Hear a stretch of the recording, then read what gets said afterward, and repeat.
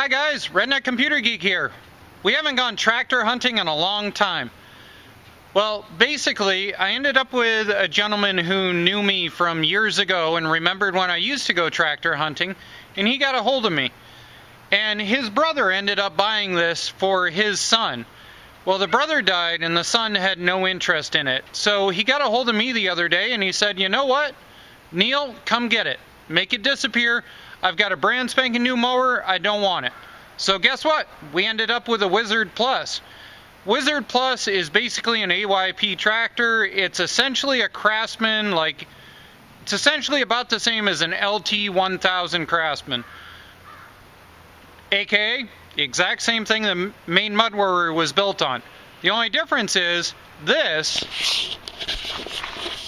has a side shift on it. Now that could get interesting. Now the problem is with the Wizard, and I don't know whether it's just this one or whether it's a Wizard thing. I'm going to look it up later and post a disclaimer right about here. This has a spicer in it. It does not have a peerless. Another thing to note is that there's no mats. They're all pulled out. And basically he said he parked it and it never started in the spring. So we're going to take it, we're going to roll it off and go from there. Gonna get it in underneath the lights and back into the shop. These lights are awesome. If you want, there's a video on them and what they cost me and everything else in the whole setup. Take a look at that sometime.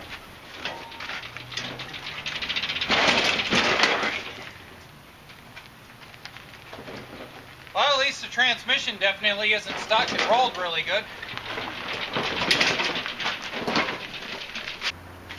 Alright, so one of the first things we're going to do is we're going to pull the hood right off so we can just plain get to the engine, because the big key factor was he said it wouldn't start correctly, so we want to access it. Lift it. There's going to be a connector on this side for your headlights. Then lift it up and out. Now the gasoline in it smells good. You can actually look down in and see it's clear gas, so he definitely added some. We're going to check the engine oil just because it's here. It is on the low side, definitely asking to be added to. I notice there's no stud over the top of the air filter. That kind of worries me. We'll go from there. But let's see if it'll actually kick at all. Now, when you do these Craftsmans, you've got a set that comes up to where it is that it runs at, and you push it forward, you should actually see the choke lever move. So let's push it forward and watch for the choke. Yep, it moved. And let's try it.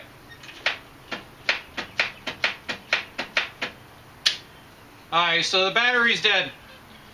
Let's hook up a booster. We got a 55 cranking amp on-demand booster available.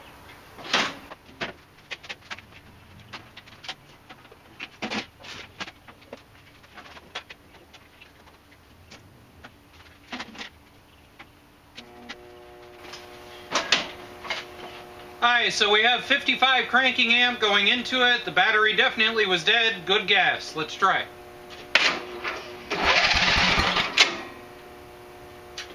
Well, that was interesting.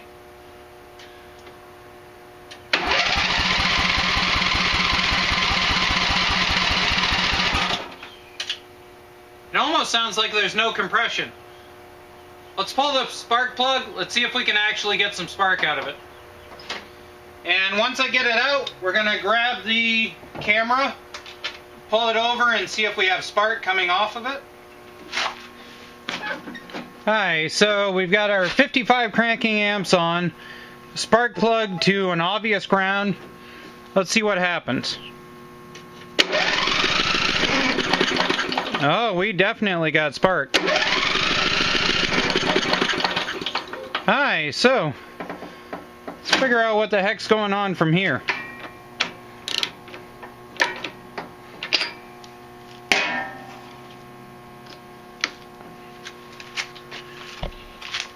Alright, let's try it again. 55 cranking amp. And the pedal is down. Gonna give it full choke.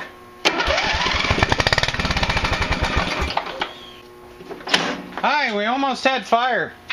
My bet would be that the carb is probably, for some reason, flooding out. Alright, so what I've done at this point is I've deliberately cleaned up, dried off the entire spark plug. I have clamped off the gas going to the carburetor.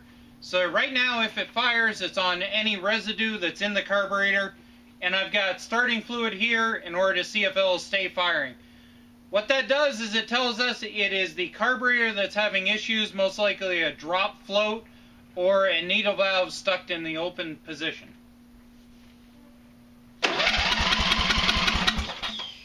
Okay, nothing at all with it closed off. Starter fluid.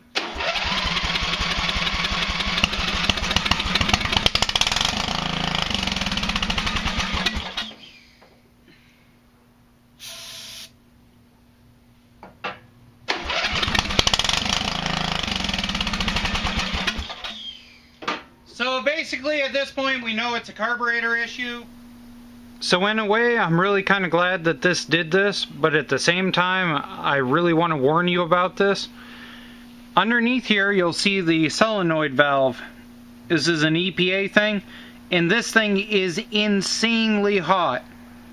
Right now I almost cannot touch this. That's because it's acting up and is probably part of what's causing the issue inside of this bowl. Now what we're going to do is we're going to disconnect the wire to this. We're going to drop this entire solenoid valve out. We're going to drop this entire bowl and clean it and check the needle valve and then go from there. So I was trying to figure out why it was the electrical didn't seem to be working right, and sometimes you should just check the basics. In this case, I don't know if you can see that, but the battery wires are entirely loose. So we're going to pull these off, clean them up, check the battery for its actual voltage, and go from there. Alright, so just a side note, on these vented boxes, the tabs coming out of the battery are supposed to be on the upper part of this. And the other thing is Craftsman uses a battery where you got the plus on this side and a minus on that side. And the battery that was in here was inverted. So now we're all tightened up. Let's see if it'll actually turn the motor over.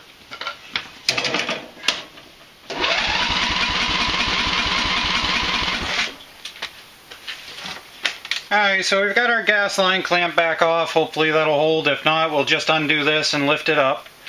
And we're going to undo this solenoid, and I'm betting all manner of icky, disgusting things probably ends up spewing out of this.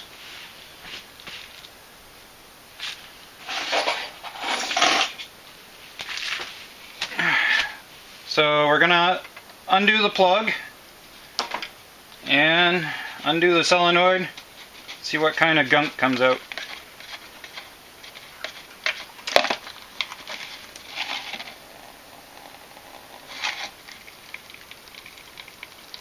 And apparently I grabbed a container with a hole in it. So there we are. Actually wasn't too gunky. And here's our solenoid. And basically this pin pops up and it shuts off all of the gas to it. So what we're going to do is dry this out really good with carburetor cleaner. We're going to slice that right off there and then reinstall it. You want to make sure that if there's a washer in the bottom of this, there's a rubber washer in the bottom of that, you want to be careful not to gung that up because that's how it seals it shut. And whatever you do, don't break into this because then it won't be sealed and the gasoline will leak out. Alright, well since we're here, let's tap this bowl. And you just want to tap it slightly, and I kind of twist it and it'll pop off. And we just want to look in the bottom of it and see what's there. There's the gunk. So we're going to clear that out, spray a little carb cleaner up in there. Alright, so luckily the gasket on that came out looking pretty good. And one thing you want to note is that some of these carbs, the bottom is directional. This one, it's just a standard circular carb, so it should be fine in any direction. And you can see the solenoid, we've sliced that off. So now we won't have that to deal with. So we're just going to lift this up and over nice and easy and set it in place. And hopefully get this solenoid valve put back in the bottom without marring up the sealing washer that's on the bottom of it.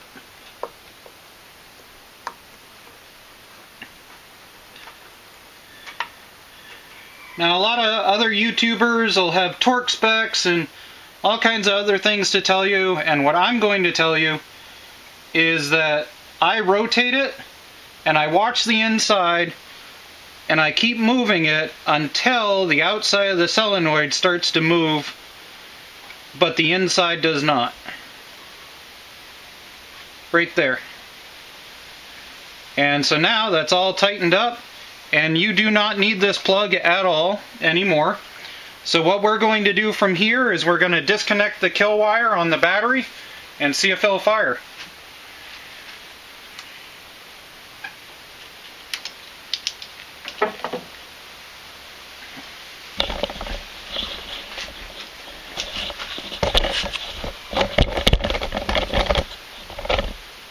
So on this series of Briggs, if you disconnect this harness here, essentially the whole entire engine becomes independent from the rest of the chassis. There we go. So what we're going to do now is we're going to put a booster pack right across that and see what it'll do. So you put positive on this side. You want to ground directly to an engine ground. I prefer using a mounting bolt there.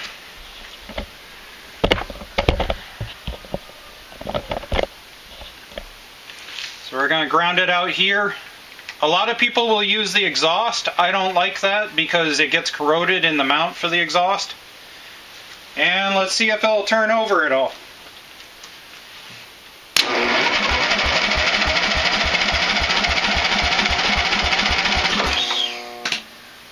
Oh, my booster got too warm.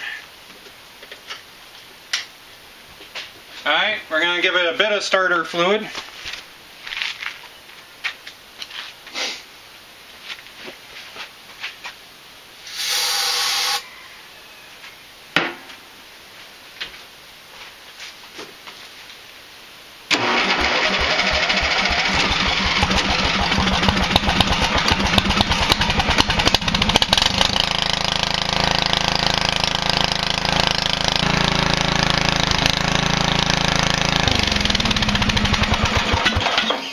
So as you see there, when I plugged in this harness, all of a sudden the motor died.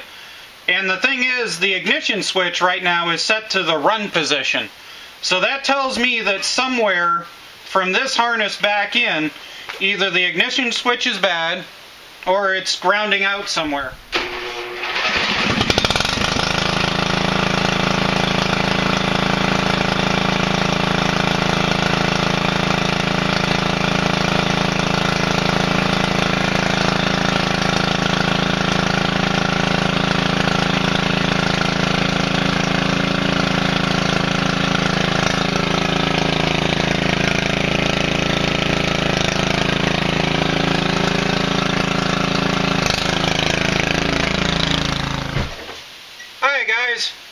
So is it perfect? No, but free is free.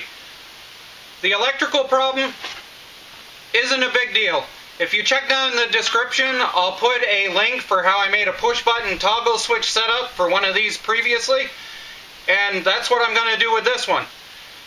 What I'm debating at this point is another mud mower build. Kind of. I like the name Mud Wizard. What do you guys think? Comment down below. Mud Wizard a good name? Have fun, guys.